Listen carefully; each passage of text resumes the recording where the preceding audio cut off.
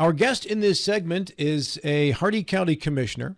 He played football at Moorfield High School and is currently a county commissioner in Hardee County and running for treasurer. Stephen Schetrom is our guest here. Good morning, sir. How are you?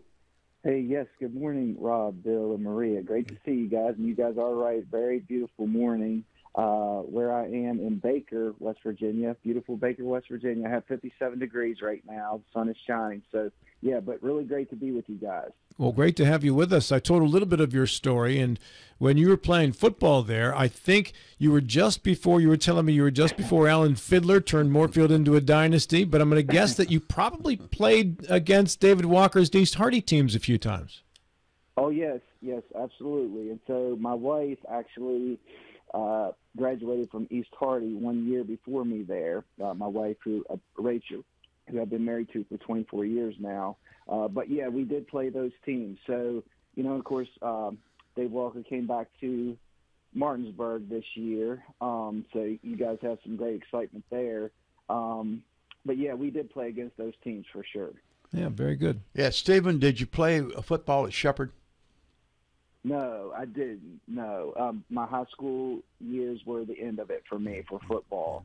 But we do have several there's a really good young man who came out of East Hardee last year, a really great football player and athlete and student who is playing for Shepherd this year as a freshman. But, no, I didn't. I didn't continue with football after high school.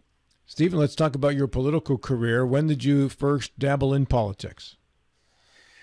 My first dabble into politics has been recently. So I didn't immediately, upon graduation from high school or even graduation from college, I did have aspirations, and I had thought, especially as I was going through college at Shepherd University, that I would run for political office at some point. But I waited because I had a family, had a career, and I was involved on boards, of course, and involved in things, but I didn't run for political office. So I ran in the 2020 election, was elected November of 2020, and began serving January 1st, 2021 as county commissioner in Hardee County.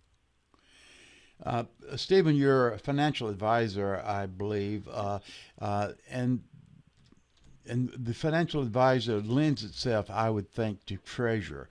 Is that some of the thinking that you looked at? Okay. Yes, I think that's a great point. I think you're completely right. So, following my graduation from Shepherd University, I went on to Wake Forest University. My background is in finance. I received an MBA from Wake Forest University in Winston-Salem, North Carolina, and concentrated in finance and entrepreneurship. And immediately after graduation, I worked for a couple of larger financial firms as a financial advisor initially, and then I established my own financial services firm, Legacy Financial LLC, and that's been about since 2010. That I've owned and operated that. But financial advising most certainly lends itself to a position of state treasurer. I was looking at other treasurer races around the country, one in particular in Louisiana, and I was just reading current issues facing state treasurer's office around our nation. Recently, I was reading this, and I know that there was a financial advisor running in that.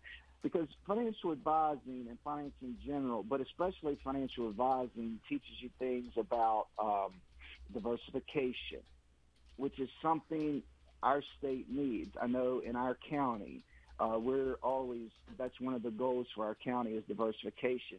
It's also one of the goals within our state because I've attended several conferences recently. I attended a conference recently it was put on by BREC, and that has to do with communities, building resilient communities, especially ones who have focused in one area, like, for example, West Virginia, that would be coal.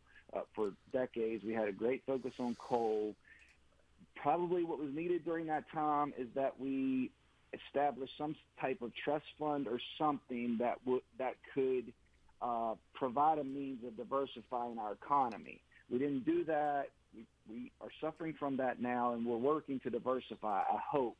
But it's a, diversification, which financial advising, that's one of the basic principles, diversification. Most people, that's what they need. They need a long-term diversified portfolio. For the average investor, that's what is most needed. That's the foundation for your investment decisions. But yeah, absolutely, I agree with you on that, Bill. So, Stephen, so your master's from Wake Forest, did you spend the early part of your career in North Carolina, and then you came back to West Virginia? Of course, that's one of the things that our state leaders always talk about, is getting young people either to stay here or to return here. So I'm sort of curious as to how you came back, or always knew you were gonna stay in Hardy County. Sure. No, that's a great question. I'm one of those stories. So I went, for school, and I did have a family at the time. My wife, went with me as we traveled there. I also had my oldest son, and then we had our youngest son while I was going to school at Wake Forest. We just went for school there. I just went for school there. I didn't begin my career there. I did begin my career in Winchester, Virginia, in financial advising, and then over time was able to move back here to West Virginia. But that is what we have wanted to do all along, and that is what our state leadership continues to talk about. It's what I actually am continuously talking about as well. I was in Monongalia County over this past weekend, and one of the points I brought up, because it's been brought up in several forums and work sessions I've been involved in as a county commissioner, our state, and I know I'm speaking largely to a county where there's population growth, but huge parts of our state do not have population growth, and I think that's a huge issue that overshadows West Virginia. We have a population problem,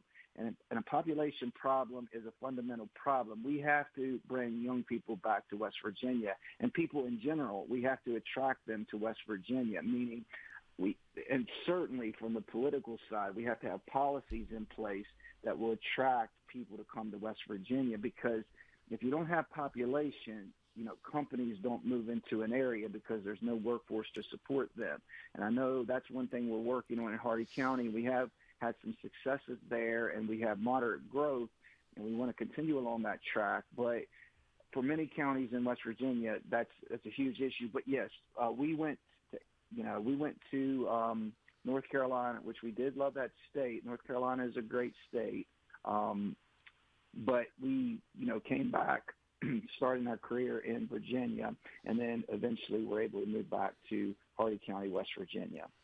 If I could just quick stay on this subject a second, Marie, and I'll go right back to you, is that, Stephen, if you're successful in your bid to win the treasurer's spot in West Virginia, and we're going to have some different constitutional officers in there next term around for sure, I would encourage you, if you're successful in getting growth in the entire state, to also develop growth policies, because right now the state has no idea how to handle growth because it hasn't had it in a long time. But Berkeley County, and to an extent Jefferson County, have. And yes. Berkeley County right now, from a growth perspective, is a disaster in terms of trying to get anywhere, right? Because the roads, the state has no clue how to keep up road-wise with what's going on in Berkeley County, because it doesn't have to deal with it in the rest of the state, and it's not used to knowing how to deal with it. Yes, that's a very, very good point, and I am glad you mentioned it. So in Hardy County, and it's a key thing to think about. Growth is one thing, managing growth is quite another. In Hardy County, for instance, we've had county planning since the mid-1970s. Now, these are huge issues that face local county planning offices. We've dealt with several recently, and I can go into more detail about several of them, or maybe even a later show. But there are there are real issues that face county planning offices because a county, and I think this would speak to what you're talking about. I mean, you need to have things in place, at least a framework in place, and that's what we're trying to do in Hardy County for handling growth. In Hardy County, it's only been moderate growth, maybe around just under 3% over the past 10 years. That's moderate, and I mean, we would probably want to reach for just a bit more than that, but it is still some growth, and we're trying to be on the forward-looking side of that growth and plan for our future. And that's why we have planning, which we've been very successful in it. We do feel at times we are in a continuous argument with the state on this because West Virginia is a very state-centric state, meaning I was reading the statistics on this, and it's kind of amazing. West Virginia is within the top 5, and I think top 3 states in our nation that focus government at the state level and give very, very little control to local governments. And that's one thing we work on in Hardy County is trying to cause our state to pay attention to our unique needs and allow us to plan for our future. But you raised a very good point because Berkeley County, with growth and to some extent Jefferson, wrestles with this issue. I'm aware of it. Stephen, in your campaign, your Facebook, you mentioned 3 platforms: growth, transparency, stewardship. Under growth, I was struck by the one thing you mentioned. The only thing you mentioned was a Jumpstart Savings Plan. Obviously, you think that is a key, but why that one as opposed to not mention others? Well, I like what that plan is saying. So, because what I want to see for people is more freedom and flexibility. So, for example, I went to college. My wife went to college. My oldest son right now is a first-year cadet at the United States Military Academy at West Point. So that was the path for us. And then my youngest son is a rising 10th grader. The Jumpstart Savings Plan, though, gives flexibility for people who are going to work in the trades to also save for their careers. The reason I like it is because it gives flexibility. Now, I mean, in the state of West Virginia, only 32% of our population has top college degrees. However, I do think we have many people who are interested in the trades, and I think there's a huge need. There is a need for more supply in this area, like for people who are working in the trades. And that's what this Jumpstart Savings Plan will do for people. So it was enacted into law in the 2021 legislative session, became available to users in mid-2022, and it would allow people who want to save for the trade, say, for instance, plumbing or cosmetology or, anything related to a trade field. They can begin putting away money, and it can grow tax-free, and then they can spend that on tools, equipment, certifications, licensing, things like that. So for me, the reason I wanted to mention that plan in particular is because I think it is a plan that is within the guidelines of policies that I would want to see put in place in West Virginia, because flexibility and freedom for people, and I think that is an attractive policy to attract people to our state. So, quick question, Stephen, how did you make this decision? Obviously, you believe your skill set is well aligned with running for the treasurer's post, but statewide office, obviously there's an opportunity there with the current office holder running for another office, but making the leap, and I would venture a guess that it is a leap to go from county commission to a statewide office treasurer. How'd you come to that decision, and what things in your life sort of made that happen? It's a really, really excellent question. And anyone who is going to, as you say, make that leap from county commissioner to statewide office, which is very different. You know, the campaign is very different, and in those two areas. Okay, the number one reason is that I think I'm supposed to do it. I have no idea if I'll win or lose this race. I think that West Virginia is in the middle of great change, though.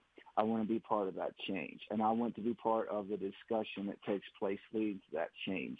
I think there is a duty for people to run, and there is a need for us in West Virginia to have people to step up and be good public servants. I think we have a need for that.